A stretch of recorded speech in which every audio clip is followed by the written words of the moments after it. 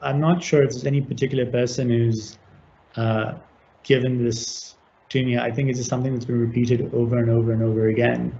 Is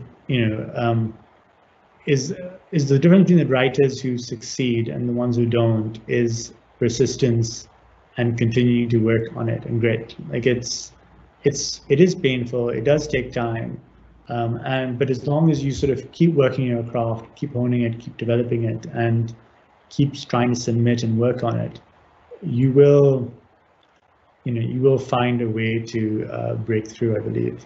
And that's that I think persistence, I think, is often what separates writers who manage to finish a novel and then get it published in whatever form versus those who always dream of someday writing a novel and don't succeed. Good writing is ultimately good rewriting and editing. I think you just need to, the first draft is something that probably no one should see. And it's not until you've done many, many, many drafts later on that you actually sort of develop this, something that's compelling, but also hopefully thought-provoking. And that, I think, is something you can, something really helps to get feedback on. Oftentimes, what can be helpful is when you're done with a draft or done with a major section, is that you should leave your work for a while, right? You shouldn't look at it or try to edit it right away. And oftentimes, those downtimes, you can try to engage in other forms of writing or the other project. You could also, take short breaks. I think if you are involved and do a short story about that subject, if you don't necessarily want to write a whole novel, and those I think are always good idea, because I do think that people when they have a moment to go away from the project and come back to it, that often gives them a bit of distance to see things that they couldn't have seen if they'd stayed there the whole time. So I do recommend. I think that's how you sort of manage it. Is like you sort of put that creative energy to do something new.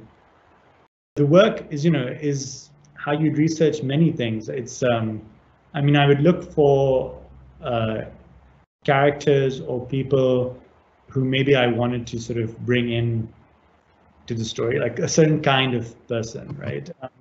And then one would sort of look at primary sources in terms of, if you could talk to people like that to understand what their perspectives were. Oftentimes there'd be amalgams of different kinds of people, right? But if there were phrases or expressions or ideas that were interesting, those would find their way into that I would note down and sort of potentially bring in. But also sort of broader literature on how does this sort of thing affect people and their upbringing, things from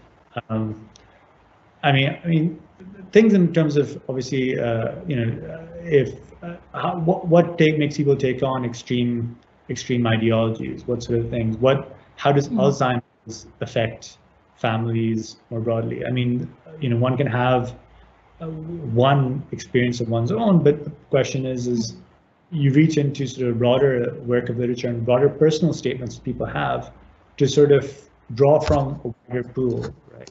And that's a lot of it. So a lot of it is sort of just researching and seeing many different views, trying to, and then as you're writing it, sort of internalizing it, trying to come up with a voice for those characters, or at least a thought process, right? And then once you've got that, it's a bit like acting or method acting, something where you're just sort of like, how would this character react to this event?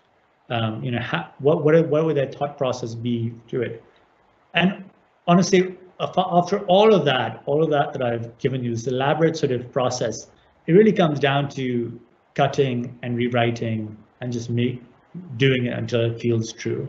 I talked to Elif Shafak about whether she had any advice for me, given that she'd experienced some issues with some of her work. And she said, and as I mentioned to you earlier, a lot of people sort of try to find real life characters in the fictional form, and there's always that issue of how are people who going to respond to what you write.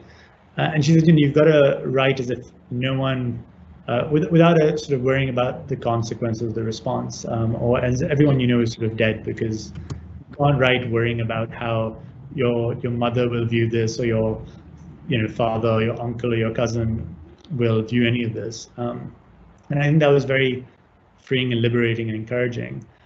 I wouldn't worry too much about borrowing things from writers, or getting too influenced by a writing style. I think it's, I mean, don't just plagiarize, obviously, but don't worry too much about that. Just try to write it in a simple way, in the way you would tell a story to a friend. And that was, and say it that way, relay the story to them that way, and then edit it for clarity and making it very sort of tight. But that's, I think, how you'll find something that's close to your voice.